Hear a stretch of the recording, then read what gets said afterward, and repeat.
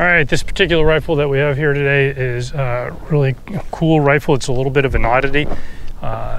Visually, it kind of reminds me of a 1022 in a lot of ways, but it predates the 1022, long before Ruger, well, not long before, but before Bill Ruger designed and made the 1022 ubiquitous rimfire rifle that everybody loves.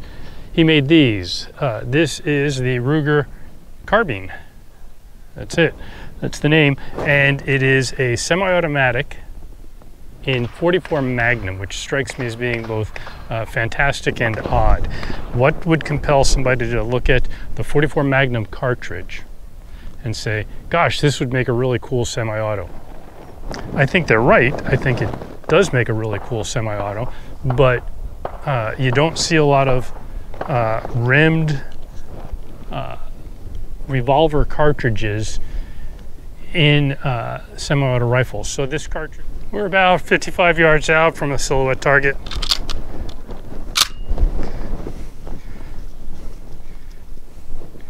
We'll load up 5 rounds. That's 1 in the chamber and 4 in the tube.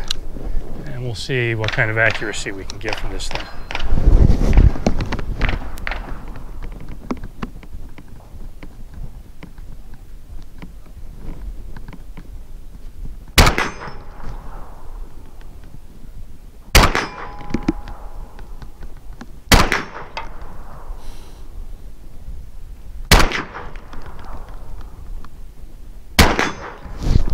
All right, functions well. Let's go downrange and have a look.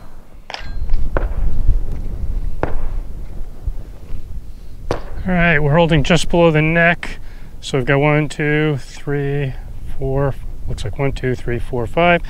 They're all there. This one's a little bit of a flyer. Otherwise, not a bad shot group, considering the technology and shooting offhand. Rifle shoots pretty well. It functions nicely. Got a little bit of a recoil, a little more than you would expect from 44 Magnum in a rifle, particularly one that operates as a semi-auto, but it's not unpleasant. Rifle came shipped from the factory with this rear flip-up sight. I'm not a huge fan, probably because I'm getting old. The rifle's not so obscure that you can't find some accessories or parts for it. In this case, I was able to find a rail, and we have mounted a small 1 to 4 power Leupold. I think Leupold refers to this as the Hogplex.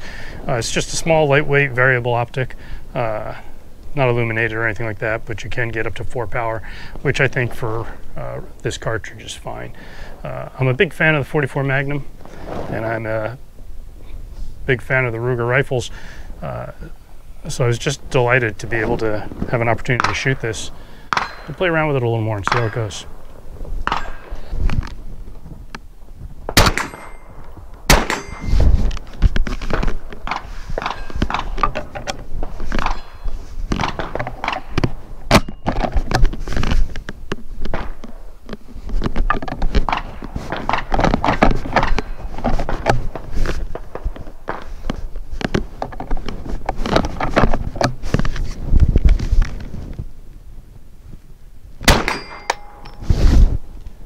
There's that malfunction again.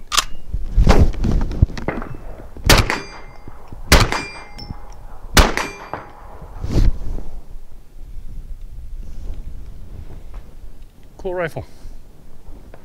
A couple things to note about this rifle. First off, you can't shoot 44 Special out of it.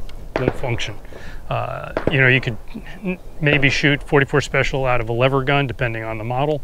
You could certainly shoot 44 Special out of a single action 44 Magnum, but it won't work in this rifle.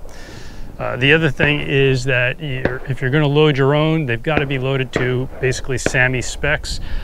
You don't want to load it too hot, but you certainly don't want to load it below the standard power threshold, because again, you won't get it to cycle. The other thing about loading for this rifle is, or just purchasing ammunition, is you don't want to use exposed lead rounds. You need a jacketed bullet. What'll happen with exposed lead, like hard lead, cast lead, is that as the rounds pass over the gas port, it'll shave microscopic parts of lead that will eventually plug the gas port, and then that's a hassle to disassemble and clean.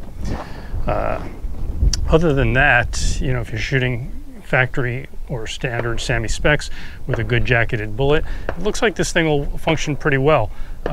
They are complicated, so when it comes time to disassemble and clean, just be aware that if you're not super confident, don't take it down past just the bare field stripping.